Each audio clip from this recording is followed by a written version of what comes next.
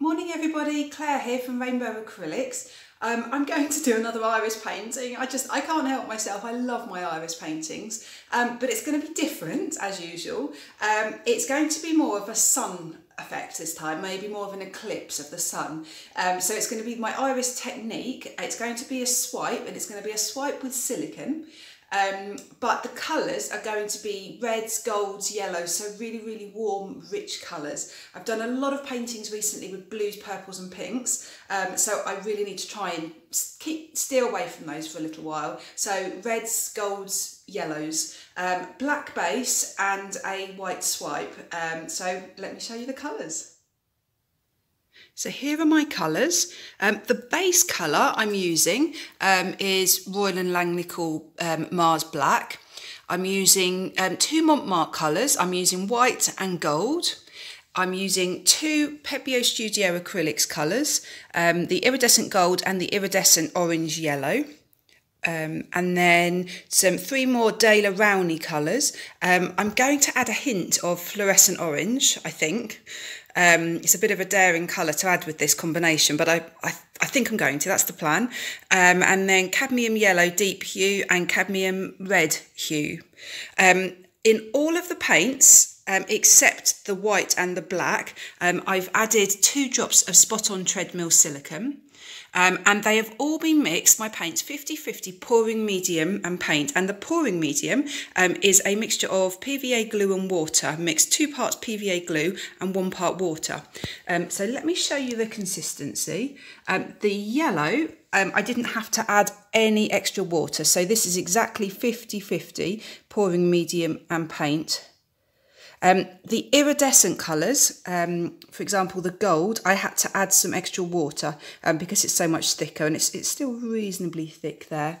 The gold, the Pebeo gold, I actually thinned this down with some pre-mixed white paint. So it's actually a bit thinner anyway, but that just shows you, I think, the consistency. So you've got the mound on a mound, and then it just leaves a little trail. So that's what I'm using. So let's get started. So the canvas I'm using is a square 50 by 50 centimetre. I've used the really big push pins in the back of the canvas, put 4 of those in, and then I've just checked with my level, my spirit level, to check that the canvas is completely flat and completely level, which it is.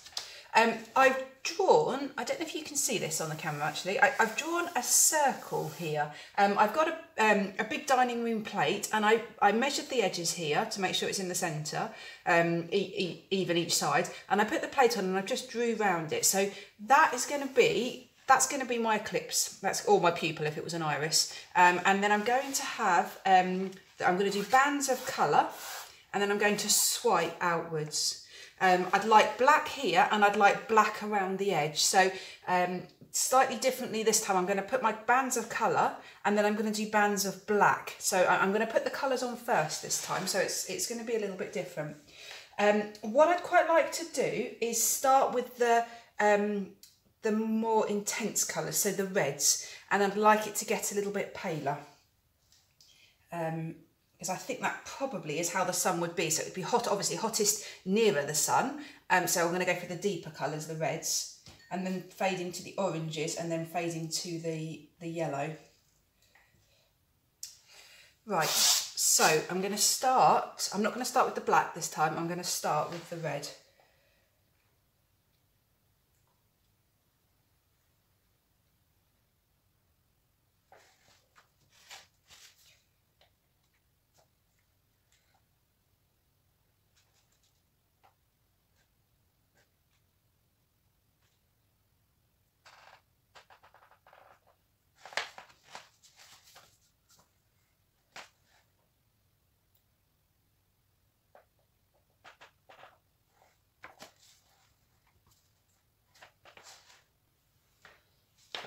Now I'm just contemplating doing another band of those 3 colours before moving on to the lighter colours. I think I might, because then if I did another colour that would come to here. I'm going to, yeah.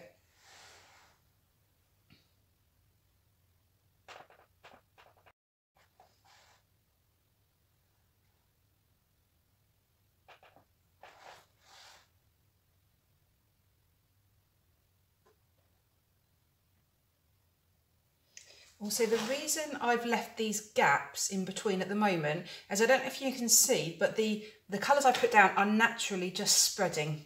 I'm not going to tilt this to thin it out, so I don't want there to be too much paint. So I'm just hoping that it's just naturally going to spread out and cover the canvas. Where it doesn't, I will touch it to get it to join, but so that there's no bald spots.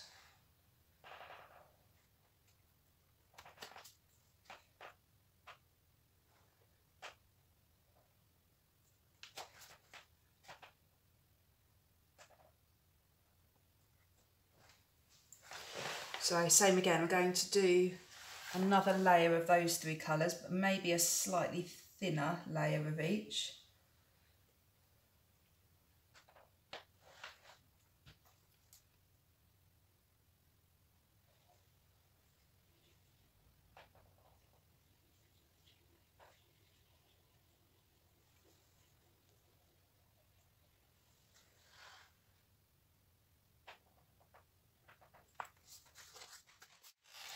Right, I'm slightly worried this isn't enough paint. So what I might have decided to do is do a third band of the gold, yellow and pale gold. So it's going to come out here. And then I'm going to put some of the red, orange and fluorescent orange gently over the top of the first section of the gold and yellows. So it blends more. So let's go again. I just want enough colour over the canvas so that the black doesn't totally dominate.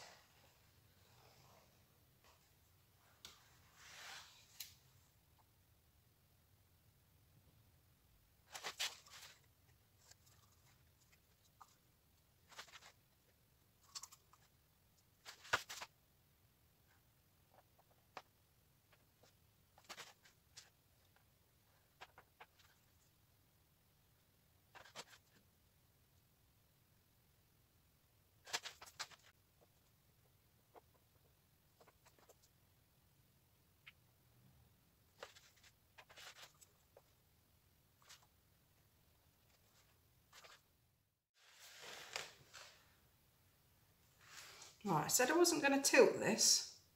I'm going to tilt it just slightly, just to try and fill in some of those bald parts of bits of canvas. So it's going to keep its rings, but it just will even it out a little bit.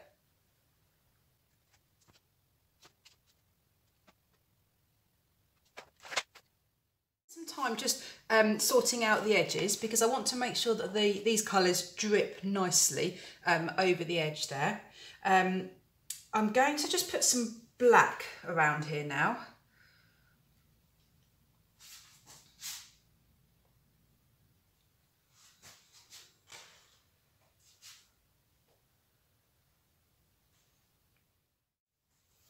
Right, I think I'm finally ready to start swiping. I'm going to swipe with white. I'm going to leave my pupil or my Eclipse at the moment.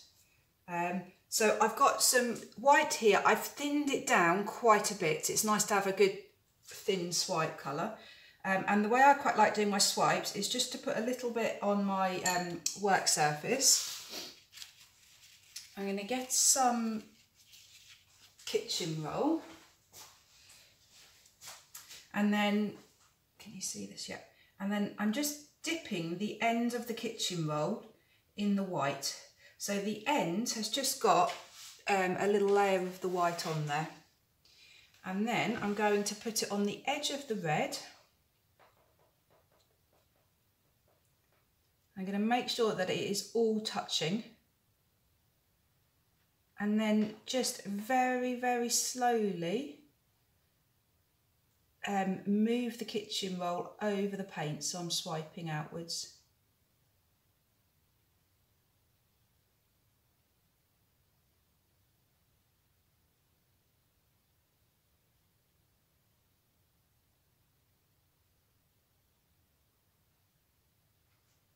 And then I'm going to try and just swipe over the edge. Great. So quite happy with that so far because I've got the black. I didn't want too much black, but I wanted black at the edges.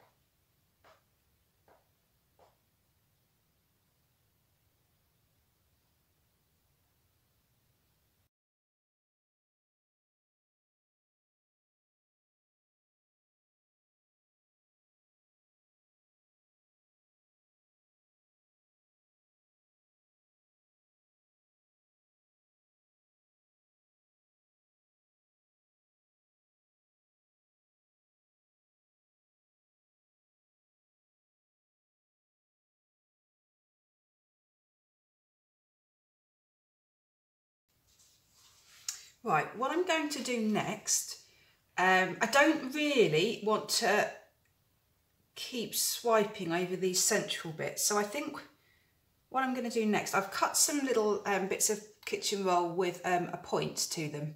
So I think what I would do is put the white on in the same way, but then swipe out like that.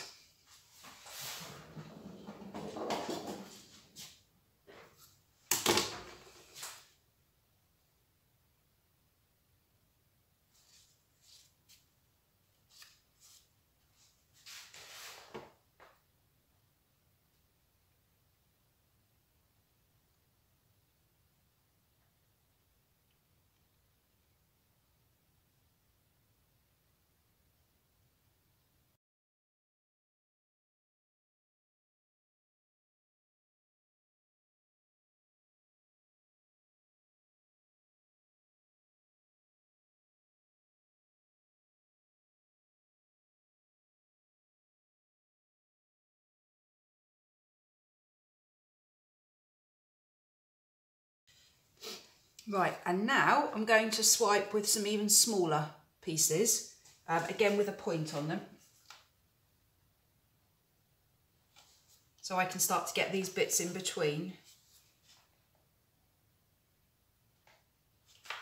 The reason I'm doing this is I'm just trying to avoid keep swiping over the same bits again and again and again.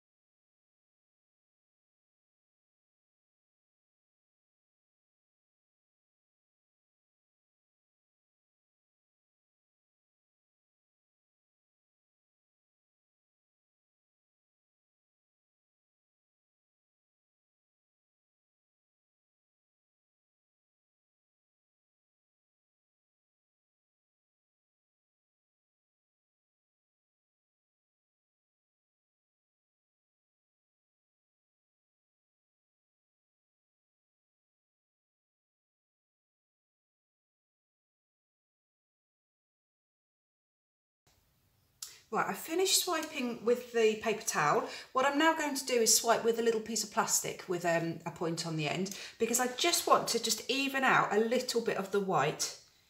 But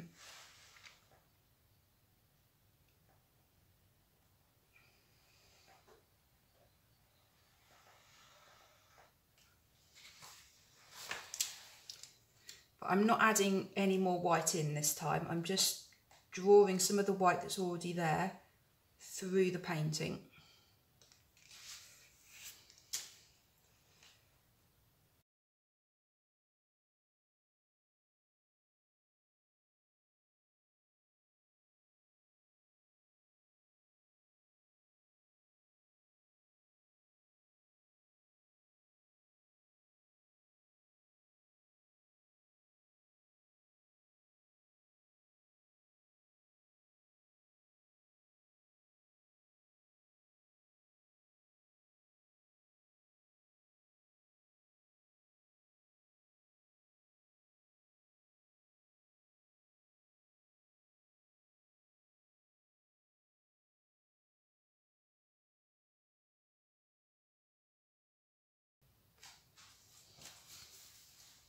Right, I have finally finished swiping. What I find so funny about these sorts of paintings is I have spent so long getting it to look like this, getting it to this point. However, I'm now about to torch and it is going to change completely. So I've been really particular about how I've done things and to get it looking, in my mind, just right. But now I'm about to totally change it with the blowtorch. So I'm going to torch it. I'm going to try and take my time so I can decide on cells. I'm going to try, instead of just going for it and torching everywhere really close, I'm just going to start up quite high and just see what happens, and just go reasonably slowly.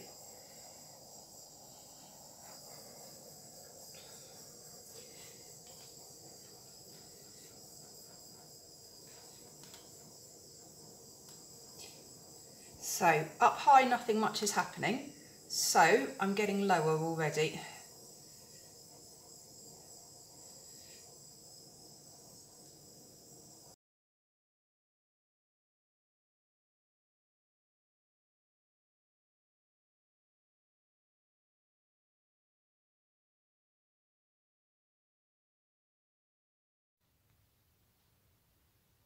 Since turning the camera off, I just filled in the black section, the black pupil or the eclipse. I did a tiny bit more torching, but not much. Let me take you in for a close-up. I've got mixed feelings at the moment about this. I do really like it. I am happy with it. But I think when I set out with an idea in mind and it doesn't end up exactly as I intended, I guess I feel a bit of disappointment. So although I think I'm happy with the painting as it is, it's not actually as I intended. Pretty obviously, when you add red and white together, it makes pink. So I've lost a lot of the red. You've got a little bit of red there at the centre, but it's mixed. So you've got, especially towards the edges, a lot of pinky colour. There's pinky and there's almost like a salmony pink as well, which is obviously where the orange has mixed. I love the way it fades. So I love these lines through the black, these really subtle lines. So they're just like sun rays, beams of sunlight. Really pleased with that. The cells around the edge, I'm really happy with. Look how neat and small and round, and they're brilliant. But when you go nearer the centre, can you see that they distort a little bit? And I think that must be because the red and the orange paint's a bit runnier, so they've lost their form. It works really well. I guess I am criticising it, but it still works because of the flow of the painting. So it'll be so interesting when this is dry to see how this turns out. It's not what I wanted. It's not how I wanted this to be, but it works. So I will be back when it's dry. So here it is dry. I'm really, really pleased with it. As I said earlier, it's not what I wanted at all, but I really, really like it. Let me take you in for a close-up. There's quite a few things to talk about. So the central part to start with, which I guess is the moon, if it's an eclipse of the sun, the moon over the sun, I've sharpened up the edge there. So I've repainted it, and I've also painted, this was a little bit uneven here, so I've repainted the black and done some sort of circular brush strokes to try and give it a round effect. The cells are gorgeous. I've decided I really like the fact that you've got these quite irregular cells and then they go out to these quite neat cells, because in the centre where it's hottest, it's almost a bit like lava. It's quite fluid, and then it fades towards the rounder cells. I've added, can you see here and here, I've added a little bit of gold marker pen, gold pen on it, because I decided that it was a bit too stark, the contrast between the colour and the black, so I've just sort of softened it slightly. Look how this has dried. It's so shimmery. I really like the pale colours over the black. I think it looks really pretty. Just look at the cells. I mean, I'm just amazed. The lacing there, lacing over it. And the colours, can you see how shiny that is? So it's just, yeah, you can see some of the orange, the iridescent orange there, and the gold. It's really, really pretty. And I really like this quite white, thick band around the centre. The swipe went over the edges as well, very subtly, but I really like that. I'm really pleased with that, and down this edge here.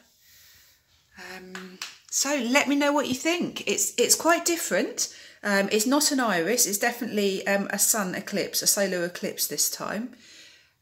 Please let me know what you think. Great, thank you so much for watching. Please subscribe to my channel, hit the notification bell. And if you like the painting, please do give it a big thumbs up. Click the thumbs up button. Great. Take care, everybody. Bye.